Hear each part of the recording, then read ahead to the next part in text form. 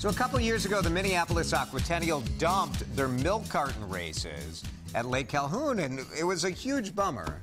But they are back and part of a new event, and you can get involved. Charlie Casserly is here to show us how it is done. Good morning, and thanks for coming in. Good morning. Thank you so much, Allie and Jason. Tell us, first of all, about the new event. It's called the Twin Cities Beach Blast. That's right. The Beach Blast will be on July 16 at Thomas Beach at Lake Calhoun. We have plots for the sandcastle competition. You can have groups up to 5 to be in that competition. And then the milk carton boat races are coming back. We have races for kids, for teenagers, adults, college students. The big boat race where the grand prize is $1,000.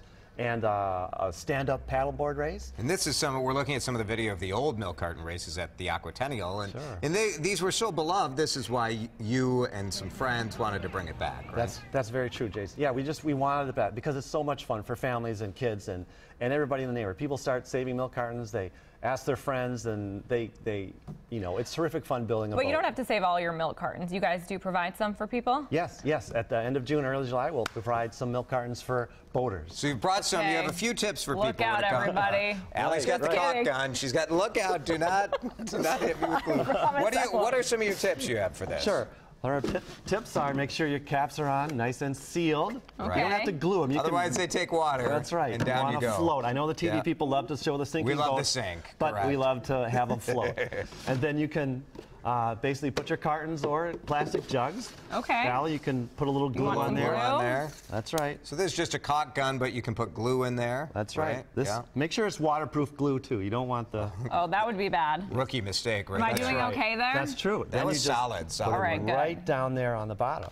And then you can do the same thing to this one. I'll keep doing this. And then the cartons are pretty much, you know, any kind. You can seal them. You can, if they're already used, you tape them together. You know, you ask your friends or neighbors. Large families go through a lot of milk. So make sure and people get really creative with this, right? I saw a fire truck, boat. Fire trucks. What, are you making a boat this year? No, I'm not. You're not. You're too busy running it. Yeah. What are some of your favorite designs that people do? The really fast boats. I like boats. You know, a lot of people don't put a bow on the front of their boat. They make a big 4x8 sheet. It's like a raft. It's like pushing a barge. You can't go fast at all. So you need a bow. You need a point on the end. It's a pro tip right there. Absolutely. You wouldn't be surprised how many people don't put a bow on their boat. But you know, you want to push a canoe, not a barge. Got it. Good point. Got it. All right.